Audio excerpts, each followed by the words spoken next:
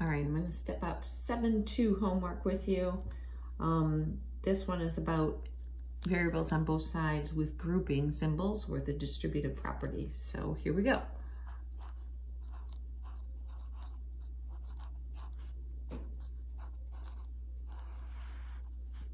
Two times the quantity of g minus 7 equals 16. As soon as you say times the quantity of, that means the distributive property. So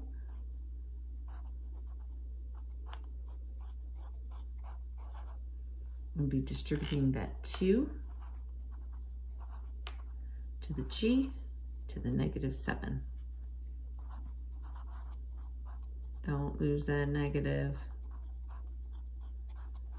And then you start your process just like 7.1.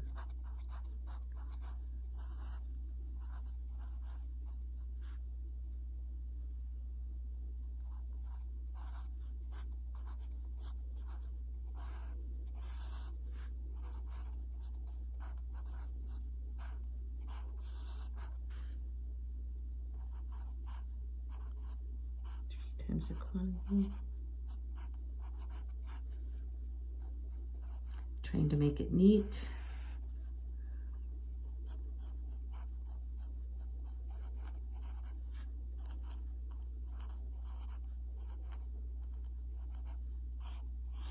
Distributed.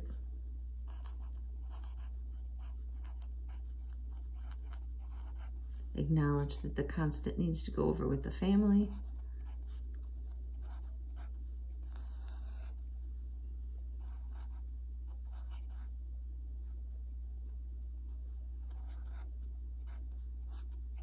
Write away the coefficient.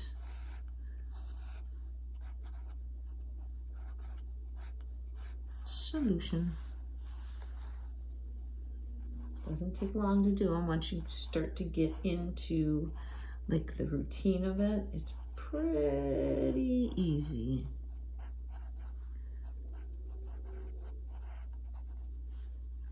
First, acknowledge the distributive property. Notice I just drop everything else down that is not a part of the distributive property. Distribute 3 to the f.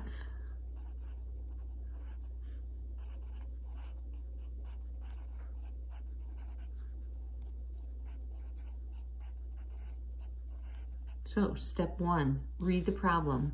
See if you can find the distributive property. Do it.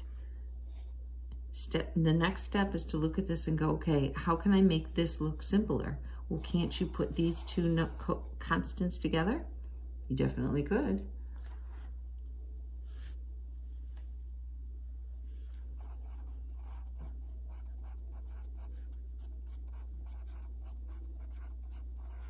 Start your movement and make decisions. I'm going to move the f over here so as not to have a negative in my coefficient.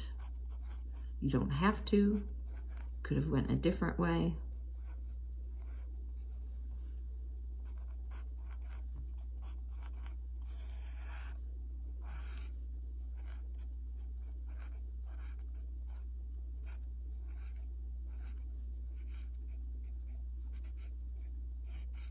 Whew.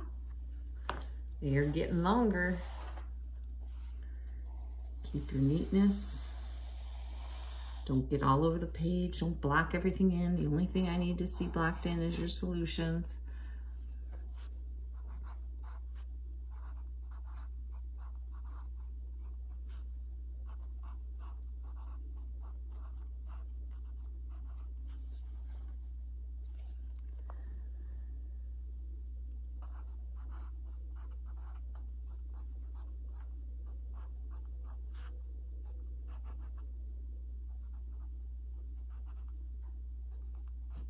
Notice I added opposite, plus I put the 1 there. I saw the distributive property right here. So what you can see is like I'm trying to clean things up as I go, recognize things as I go.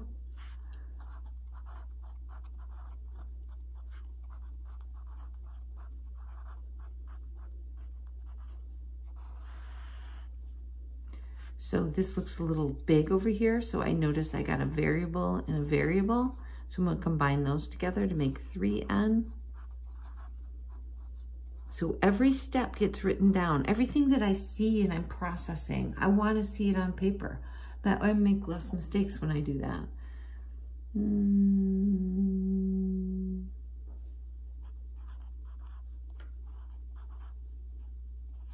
Took a minute to decide who I wanted to move. Saw that I was going to probably end up with a negative no matter what, but at least I wouldn't have it with my coefficient. Less errors to be made if I don't have it with my coefficient.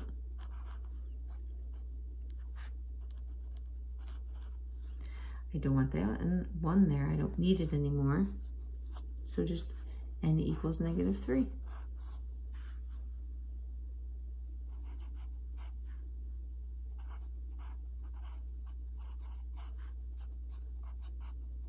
All of a sudden it got really easy again.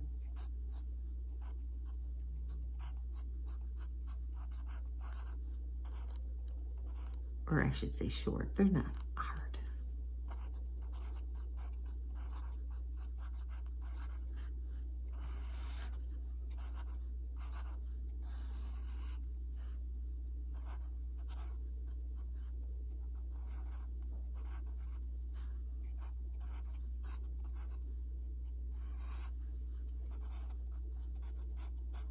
Yeah, there you go.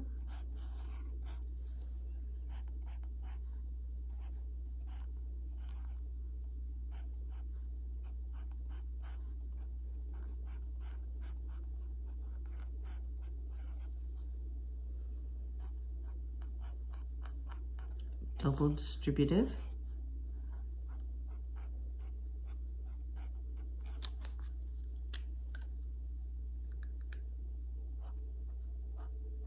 That's where that negative is coming from. Distribute the 2 to the 6x, 2 to the 1, 4 to the x, 4 to the -5.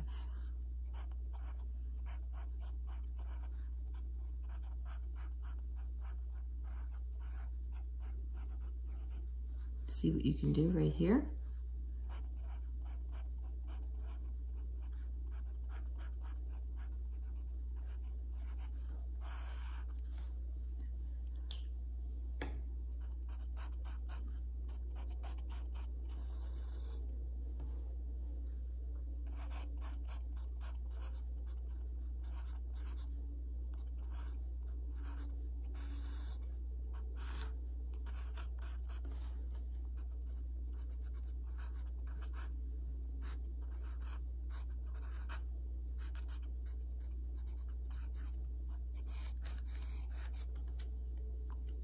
So only able to fit 6 on that page.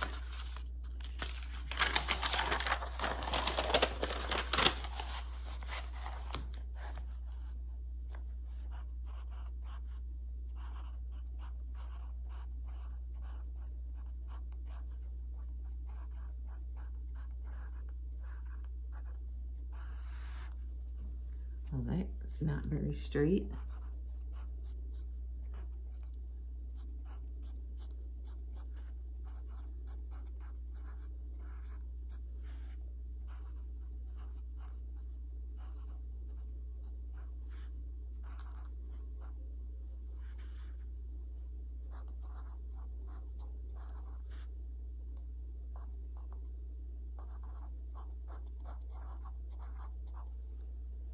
Oh, look at that. Opposites make 0. I forgot the T here and a plus sign there. So 12T.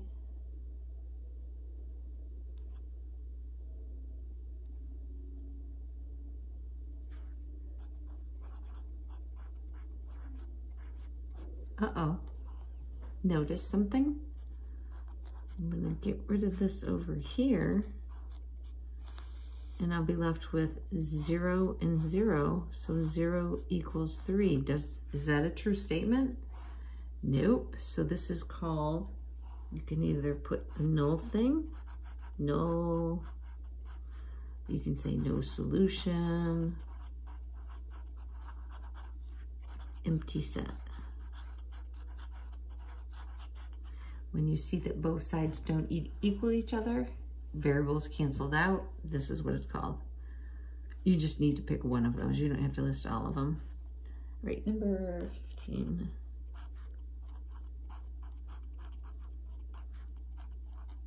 Whoops, 14.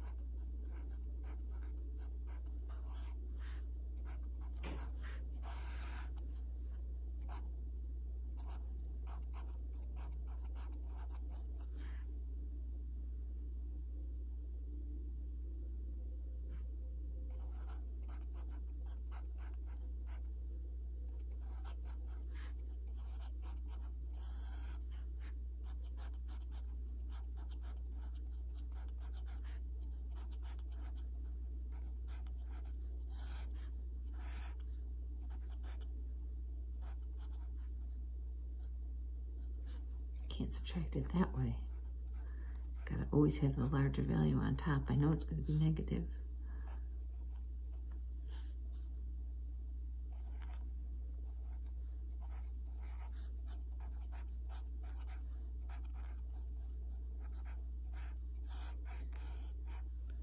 Whew. I definitely wanted you to do an all numbers one. I should probably throw in a question, like number 12. I'm going to do number 12 right here.